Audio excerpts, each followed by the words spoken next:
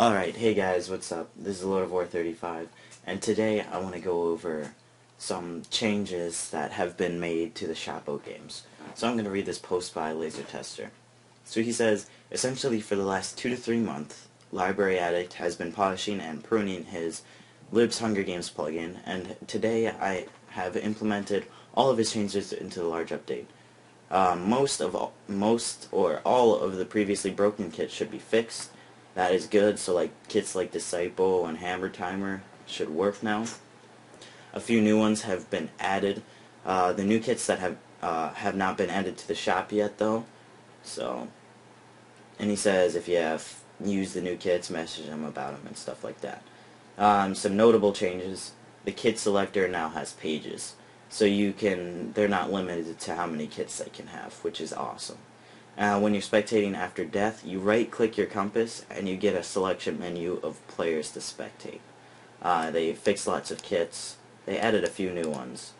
Jedi, this is good for me, will no longer try to push or pull players who are spectating. That's great for me. Mob spawns have been unthrottled, so that basically means that more hostile mobs will spawn, which is good. And they did a bunch of other stuff.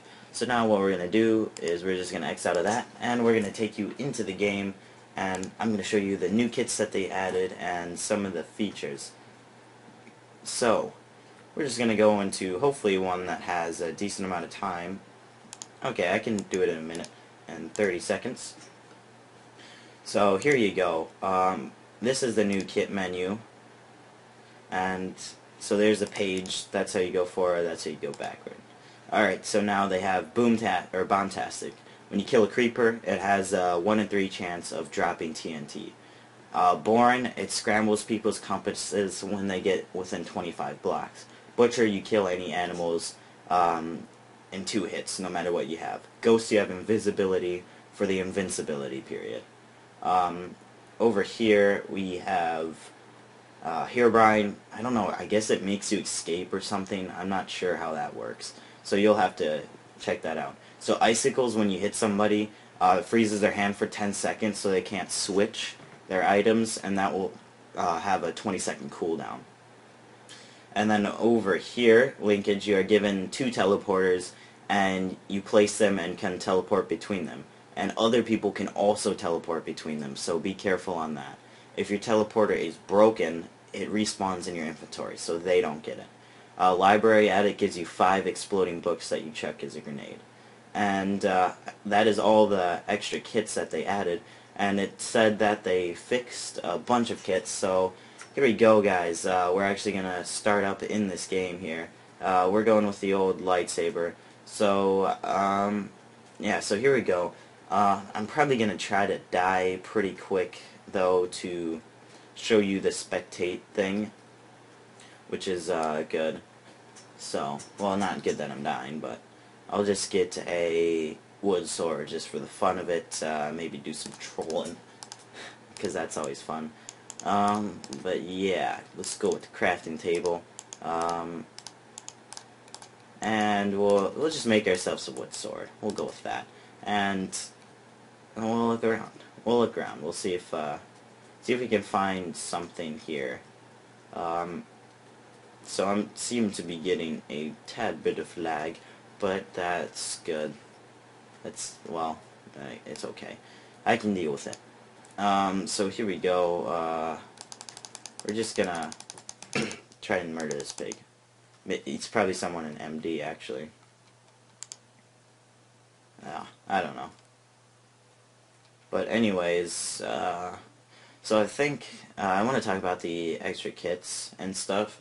I think the most useful out of the new kits would probably be the Icicles one. Because if you sneak up on somebody and they're like eating like chicken nuggets or something, and you attack them, you know, they can't switch weapons. So if you get a good few attacks on them, there's nothing they can do about it. So here, it appears that I'm lagging pretty hard. The invincible counter is still going down, though. So I don't know quite what's going on. We made that beautiful jump. And there's 5 seconds left of invincibility. So, here's an Enderman. It appears that I cannot do anything, so I don't know. Should I just jump in here? Alright, I'm being hit by somebody. So I'm just gonna let him do that. Let him kill me. Doing this. Alright, there we go. So we got into spectate mode after that's extreme lag. So we're right clicking with the compass, and now this menu is really cool. I really enjoy this. It sorts it by kit. So, you know, he's a shotbow, he's a longbow, tracker. It has all of the kits by each other, I believe. So it's survivalist and butcher and stuff. But they're all on one page now. There's 2 pages if there is enough. And then when you scroll over a name, it shows you how many kills they have, what kit they are, and their name. Yeah, so let's say I want to... Who has the most kills? Let's see if we can find someone with a lot of kills. So these guys have 0. Oh, we had a 4 there for a second. So I guess we can't find anybody with any kills, so... Oh, he's the Tinkerer. I eat creepers. You just want to click on his little icon in there, and you instantly spectate him. So maybe I want to... This guy.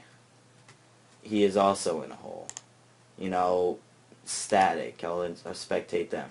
They're all in holes, guys. So those are just the new features. I didn't really get to show off the mob spawning, but trust me, there is a lot more hostile mobs, and it's a lot more exciting gameplay. So I urge you to check it out, guys. So I think that's about it for this video. I'll see you next time.